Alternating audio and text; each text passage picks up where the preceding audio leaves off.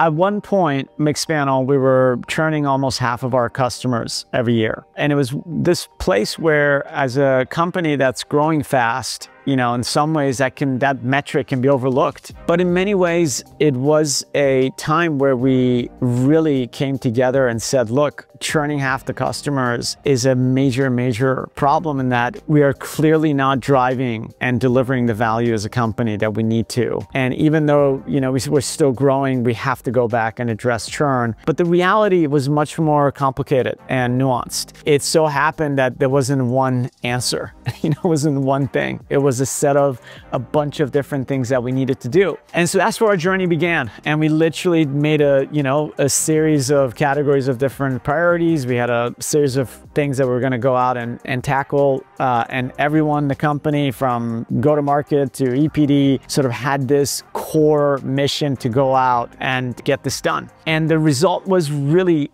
incredible. And by the time we did our Series C, we were at 50, and this past spring we almost touched 60, which is really like now kind of consumer grade category. And then retention went from 50 to close to 90%. Hello, my name is Amir Movafaghi. I'm the CEO here at Mixpanel. We are an event-based analytics company. Currently have 9,000 customers, globally distributed. The company crossed the $100 million in revenue a little less than a couple of years ago. We're super proud to have our one other metric that we disclose in our customer NPS being almost a consumer grade, approaching 60.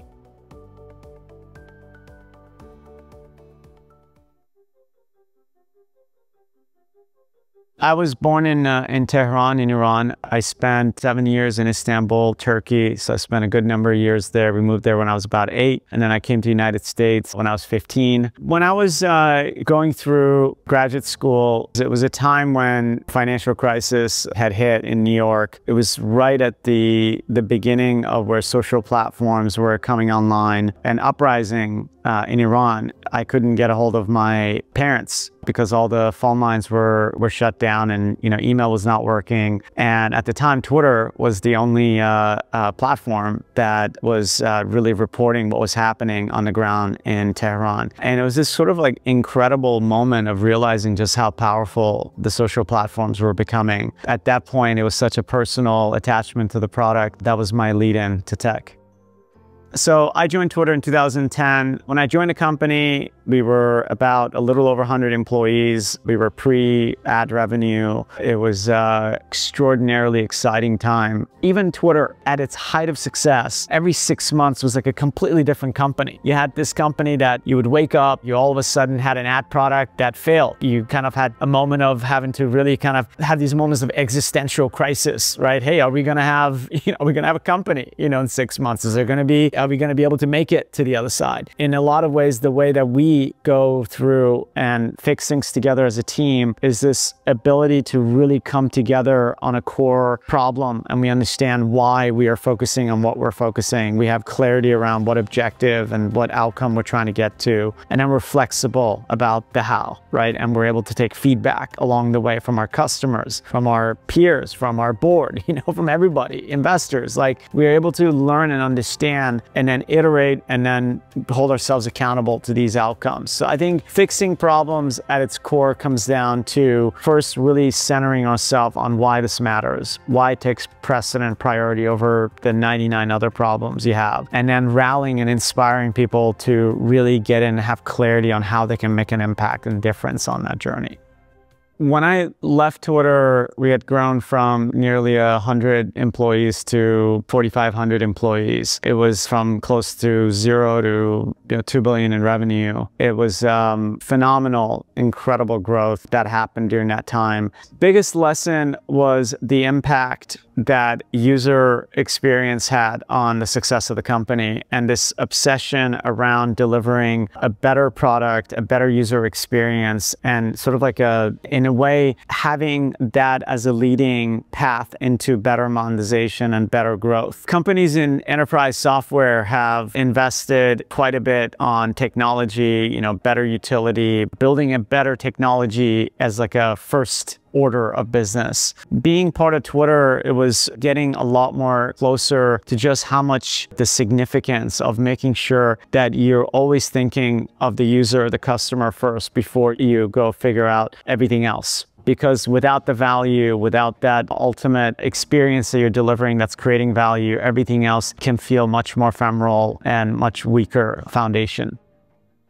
I think, you know, in many ways, when you're part of in a great company that has a number of different opportunities to make an impact and connect and grow with, in many ways you want to make sure that your skill set is, you know, rich enough and mature enough to be able to deliver a bunch of impact. But hopefully, if you're in the right position, you're also gaining a bunch of new knowledge and new tools. I think in many ways, the growth comes from just having that sheer intellectual curiosity and a desire to make sure that you're influencing and impacting things that matter. And so biggest one is this constant ability to ask, am I doing the thing that is the highest impact work that I could be doing?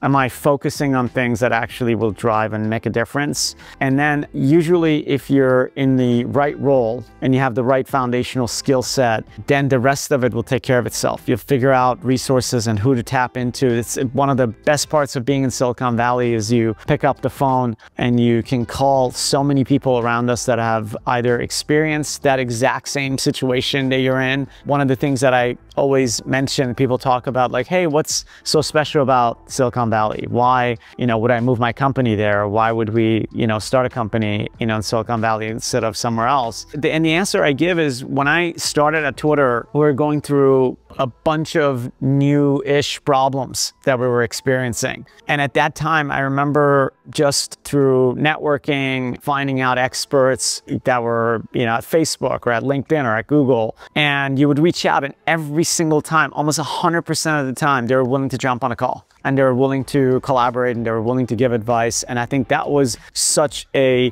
phenomenal sort of validation of just how important it is to be in an environment where people are experiencing that same sort of growth, ambition, and experiences that they can impart and give to you as you're solving your problems in your company. Do you use Calendly to book calls, Todoist to manage tasks, Trello to keep track of projects? What if I told you that you could do all these with one tool, but then it also integrates with all of the tools that I just mentioned? Hi everyone, I'm Hannah from the EO team, and I'm here to introduce the game-changing productivity tool, Akiflow. It's basically a smart combination of all the essential productivity features I need on the daily. First is the beautiful marriage of task management and time blocking. Akiflow has this interface where you can create a to-do list just as you would in any task management tools, but you can also drag these certain tasks right into your calendar to the exact time of day. I find this particular visualization of to-dos and schedules side by side very helpful in prioritizing my work, carving out chunks of focus time needed for video editing. Blocking time here syncs with all of my other connected apps such as Slack, Calendly, and more. Secondly, it's the magical command bar, the go-to shortcut for all features within Akiflow. Instead of navigating the app manually, I simply click on the command bar to command what I wish to perform. For example, let's just say that we confirmed an interview filming and I want to put that in my calendar. I could just set that up manually on a Google Calendar, or I could simply go ahead and type Akiflow founder interview filming on October 28th from 12 p.m. to 3 p.m. and there's my schedule. We've been using it to keep track of our hectic filming and traveling schedules every day. Okay. At one point, Mixpanel, we were churning almost half of our customers every year. And it was this place where, as a company that's growing fast, you know, in some ways that metric can be overlooked. You're like, hey, we're still growing, things are still great. And, you know, you would show up and look at these numbers and you wouldn't even blink. You're like, yeah, we just had like half of our customers like walk out the door, but it's not a big deal because we're getting so much more and we're still growing. But in many ways, it was a time where we really came together and said, look, churning half the customers is a major problem in that we are clearly not driving and delivering the value as a company that we need to. And even though, we're still growing, we have to go back and address churn as a way of making sure we have sustainable growth over time, and that product needs to kind of get to this level of maturity over time. And the problem was actually, this one was quite difficult because we were initially just trying to find like easy answers. Maybe this is a segment problem, like SMB has higher churn, maybe we just need to go to enterprise and that'll be the fix to all of our problems. But the reality was much more complicated and nuanced. And what it required was a very diligent way of, again, segmenting and understanding the behavior from different customers in different segments, and then being able to really narrow in on the reasons. It so happened that there wasn't one answer. It wasn't one thing. It was a set of a bunch of different things that we needed to do. And the list was quite overwhelming. The way that we came at it was, instead of putting some crazy, insane kind of goal for where we wanted to be in a year time, we acknowledged that retention was a lagging indicator, that it would take time for us to really move it. And so instead we said, what is the single kind of proxy leading indicator we can grab that would inspire the team, get them excited about making the right set of improvements in moving retention in the right direction. And then we shifted our focus to NPS, user NPS. We said, look, if we are able to improve user sentiment, that's a much faster in-product signal we're going to get from our users. That starts going up, then we know we can kind of move the dial on retention over time. And so that's where our journey began. And we literally made a series of categories of different priorities. We had a series of things that we were going to go out and tackle. And everyone in the company, from go-to-market to EPD, sort of had this core mission to go out and get this done. And the result was really incredible. We were in single digits NPS at the time, and we were able to move that 10 points every single year. And by the time we did our Series C, we were at 50, and this past spring we almost touched 60, which is really like now kind of consumer grade category. And then retention went from 50 to close to 90% as a result, which I think again speaks to this ability to establish real feedback loops that allow you to understand whether the things you're doing are moving the needle, and then having this kind of combination of leading, lagging indicators so that you have things to get inspired along the way in your journey of execution, rather than having to wait a year to find out if something was working.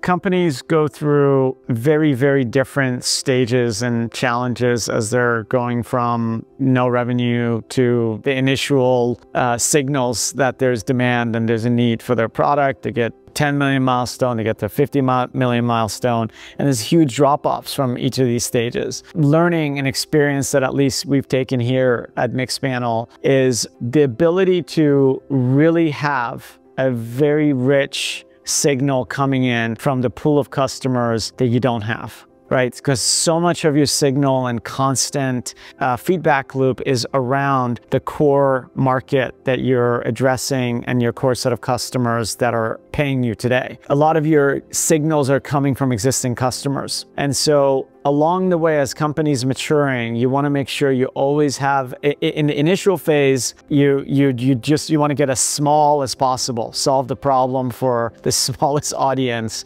that is able to get value and pay you for your product. But as you're scaling and getting to 50, 100 million plus, then you're really trying to also make sure you have a lens toward the part of the market that you don't own, that you don't have, and make sure that you understand what opportunities you have to grow and continue to expand your offering and creating more value for a bigger part of the market. I think beyond product and signal from customers, the other dimension that's really critical as you're scaling is way that teams operate internally. How and the way that your executive team and you as a CEO need to operate is going to change completely, right? As a 10-person startup, you're in a very different capacity. Everybody's doing everything. And then your need to then go create leverage, really create autonomy and ownership, modularity within the organization is going to be key in driving kind of growth and success you need past a certain scale. I think product-led growth is really important. And I think sometimes we oversimplify what it means. Even Mixpanel, we've had quite a bit of a journey in terms of understanding the nuances of, what it entails, what works within product-led growth, and what you need to augment and layer on. The fact of the matter is, what's really awesome about product-led growth and what's so good about so many of the startups and different growth companies really leaning into this, at its heart, the principle is we need to have a really amazing product that's self-servable, that people can get value out of right away, that sort of speaks for itself. You barely need to sell.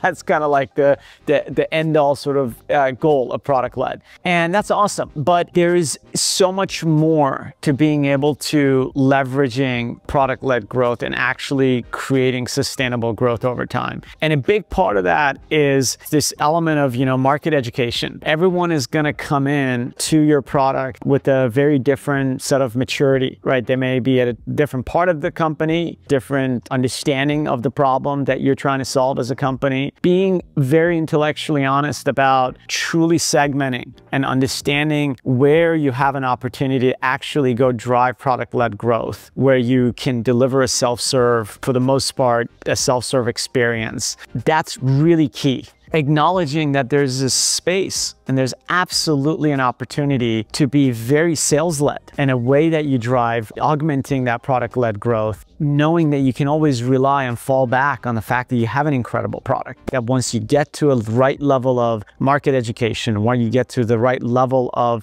getting a customer to the same spot, then your product will take care of the rest. It's just this kind of core appreciation that initially product-led growth is really awesome because of its unit economics. It's like the fastest, the most affordable, the best way you can possibly grow, but it's kind of core at its core. It requires a really deep segmentation focus for it to work.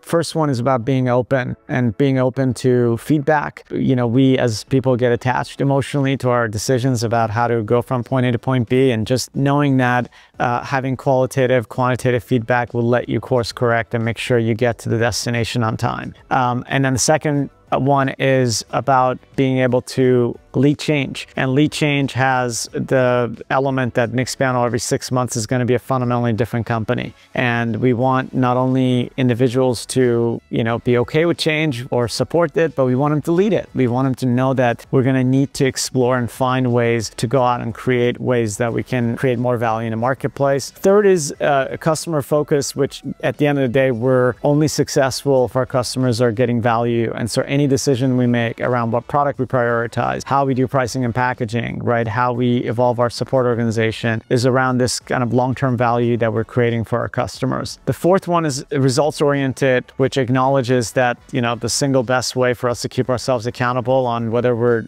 moving toward fulfilling our mission as a company to help the world learn from its data is people's willingness to pay us money to solve that problem. And so top line ARR growth, are we driving that in a sustainable fashion through the right margin profile? And then finally is the one team, which really emphasizes the importance of establishing meaningful connections among employees to move beyond the transactional Zoom interactions into a place where they know each other, they can trust one another, so when they do get into a position of conflict, there's a foundational trust and safety that allows them to work through those things productively.